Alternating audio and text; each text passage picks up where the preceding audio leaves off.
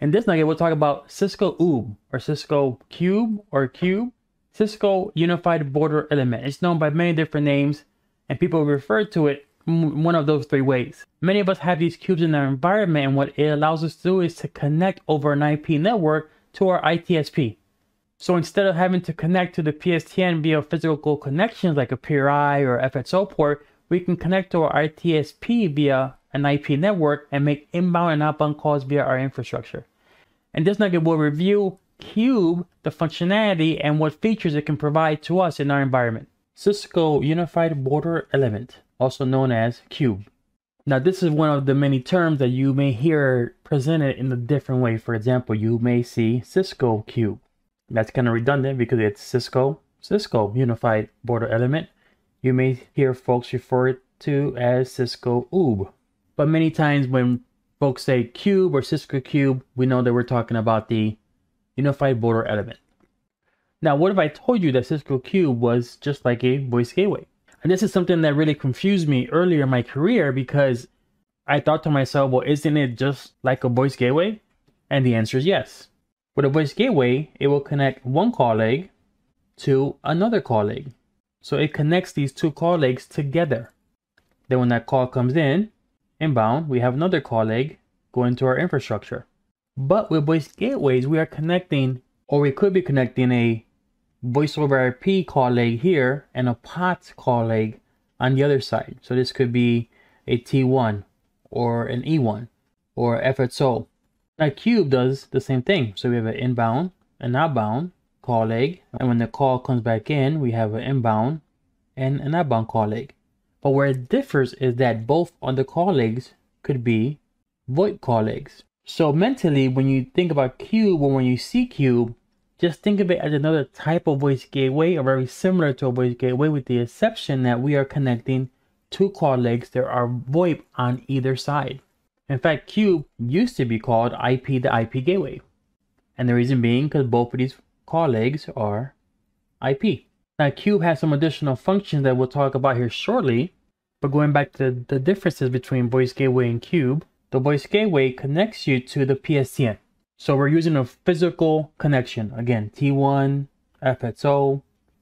The Cube is connecting you to a SIP service provider, or an ITSP, which stands for Internet Telephone or Telephony Service Provider, for that voice communication. And again, this is IP based.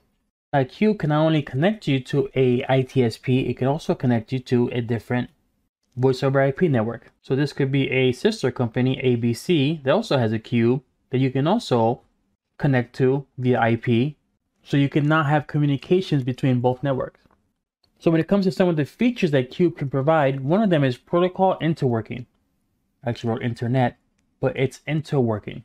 So with Cube, it supports the interworking of different signaling protocols. Really SIP to SIP, but also H323 to SIP, and also H323 to H323. So we're actually talking about inbound call leg to outbound call leg. So Cube can have the inbound call leg be SIP and the outbound call leg to also be SIP. It can also allow H323 for the inbound call leg and SIP for the outbound call leg. Or if we desired, we can do H323 for inbound and outbound. A Cube can also provide address hiding. So Cube can hide the IP addresses of the endpoints inside your environment. So when a call is made from inside your environment to the Cube will go ahead and replace the IP address from this endpoint, for example. So the ITSP knows that the destination is the IP address of that Cube. So then both sides know, in order to reach out to the ITSP, I need to contact the Cube. And the ITSP knows, in order to reach this destination, I need to contact the Cube. So neither side is aware of the other side. Cube can also provide security. So with Cube, I can have a list of IP address or IP addresses that are only allowed to make calls to and from my environment. If you don't have this command configured where you only allow certain IP addresses to and from your Cube environment, you open yourself up for telephony denial of service attacks. And this can definitely impact the functionality or the availability of your Cube, or they can go ahead and modify the SIP messages that are coming back and forth to your environment. So we definitely want to have that trusted list in place. Cube can also support H323 video, the connections, so that helps with your video integration. And we also have the ability for CAC or call mission control mechanisms that can be used within Cube. So as we can see here, Cube gives us the flexibility when connecting to other networks, either the ITSP or another voice over IP network. And when we say flexible, it helps us deal with those other voice over IP systems if they have different compatibilities, or if we're dealing with different signaling protocols like SIP and H323.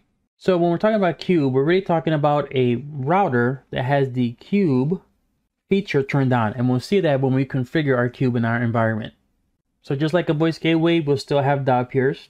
We'll still have the ability to define codecs. We still have the ability to define DTMF being used just like a voice gateway.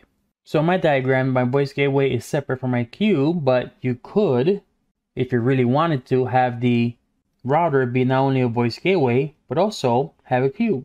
So we would have connectivity to those T1s, FSL port, and also have connectivity to an ITSP on the same device. Ordinarily, you would want to separate those, but that is quite possible. At the end of the day, this is just a router that runs iOS, and if you're doing Cube, you've enabled that Cube functionality. I hope it's been informative for you, and I'd like to thank you for viewing.